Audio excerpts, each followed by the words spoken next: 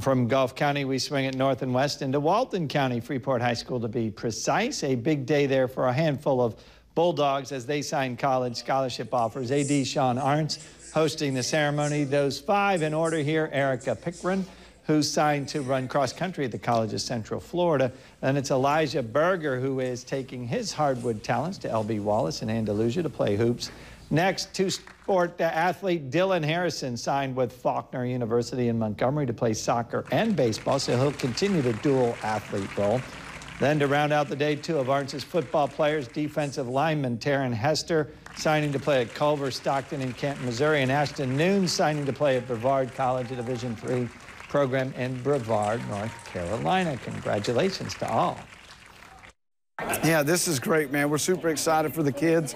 Definitely, they've put in a lot of hard work. This is something that's been a goal for them for a long time, a dream for them for a long time. So we're really excited to see that actually come to the finalization and realization for them. And then part two of that is the excitement for our school, the excitement for their coaches, their teachers, all that stuff, all the people that have put in this work with them and have watched these young people invest.